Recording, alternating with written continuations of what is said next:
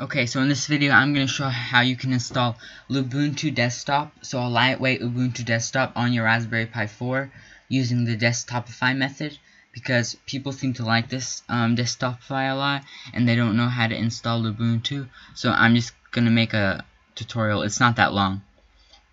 So first of all, what you need to do is you need to have the Raspberry Pi imager, open it up,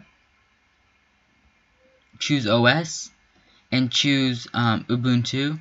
I'm going to go with the 64-bit server, but you can use 32-bit if you'd rather have that. Then choose your SD card, that's mine, and hit write, and it will start writing it. After you did that, just plug it in your Pi and boot it up. So you boot it up and you get to this screen. You might think, oh, I need to log in now, but no, it always comes to this login and you wait until the next place. So you just have to be a little patient here and wait for it. Okay, as you see, I waited and I came to this screen. So now I hit enter, and it says password. Just hit enter again. Okay, now it says Ubuntu login. So type Ubuntu, enter, Ubuntu for password, current password, Ubuntu, new password, whatever you want.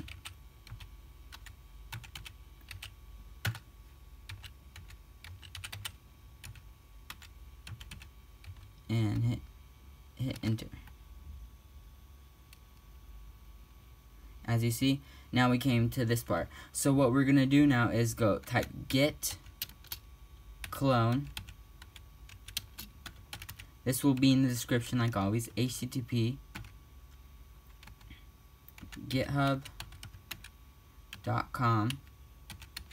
/ Wimpy's World - desktopify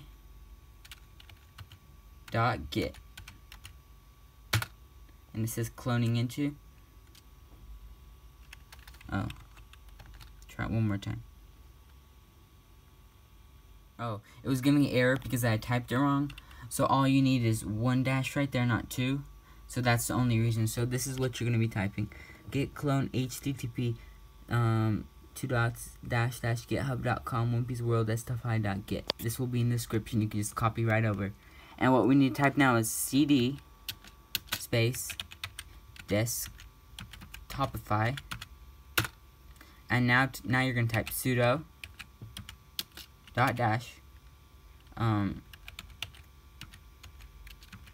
desktopify de, and you're gonna right here you can type Lubuntu. Now hit enter. And now it's going to start installing Lubuntu for us. For me, it takes about 20 minutes, so now you just got to wait for it. So it finally finished for me, because as you see, desktopify Ubuntu it says. So what you need to type now is sudo reboot, and it will boot us into Lubuntu. So Lubuntu is pretty lightweight, so it should run really well on the Pi. Okay, so I did sudo reboot, so I got to this screen, and it looks pretty cool actually. So here, you need to type in your password that you made earlier. And hit enter. And it should boot us into the Lubuntu desktop environment.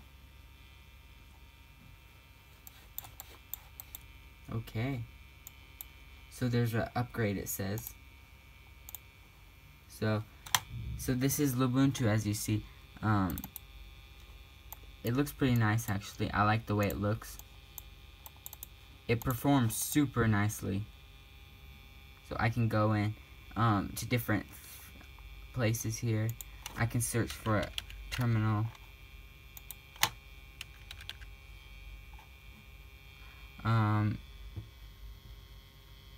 So if I go to System Tools, I have Qt Terminal. So from here, I'm just going to go sudo apt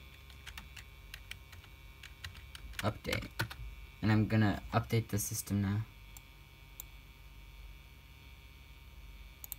See, why that's done. We have Firefox here. So this is the same as Ubuntu. It's just Ubuntu is GNOME, desktop environment, and this is LXDE, the same as Raspberry Pi OS. So I'm gonna go to YouTube.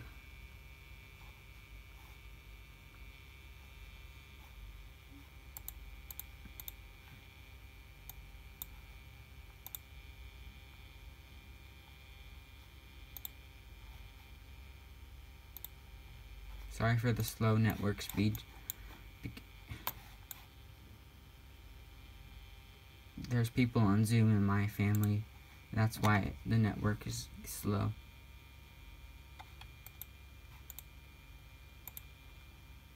Yeah, it's pretty slow right now for some reason. Well, I'll have to look at that later. But we have VLC, we have all the LibreOffice apps here. We have graphic apps, we have a game right here. Education accessories, we have some accessories. So trash. So we can go to desktop preferences, and you can change your background if you wanted to. You can do a lot of customization on this. So yeah, this is Lubuntu 20.04 running on your Pi, the desktopify method. I did a 64-bit version. You can do 32-bit if you want.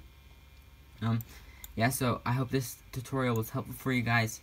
If you guys would like another tutorial for anything else, or just a review on something, please tell me in the comments. Yeah, thanks for watching my video. I hope you like it, and I hope you subscribe.